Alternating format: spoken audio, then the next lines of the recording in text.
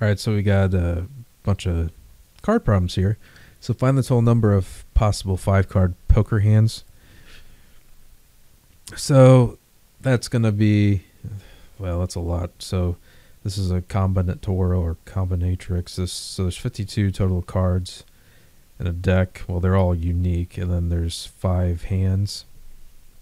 So that means any 5 given cards. I mean, 5 unique cards per hand, but it doesn't matter what order they're in.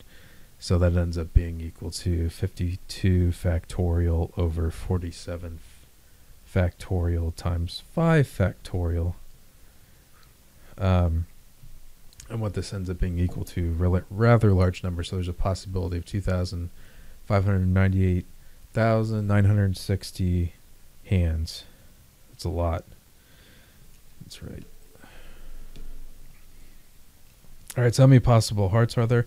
That's a smaller number, so our option for that is there's 13 hearts and 5 possible hands, assuming you get a flush of hearts.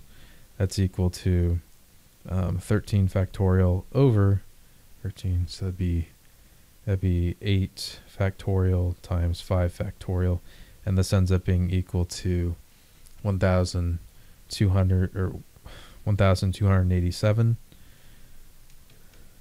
And then the probability of getting dealt heart flush is going to be 1,287 over the 2,598,960, and this ends up being equal to.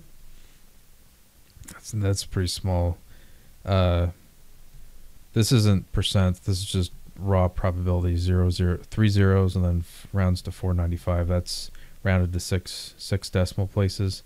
Or this would actually be this would be like 0.04, 0.05%. So it's pretty low. You should feel pretty lucky if you get dealt a heart, a flush, or a flush of anything. So anyway, that's it. That's how you do those. I hope this helped you out. Thanks for watching. Have a great day.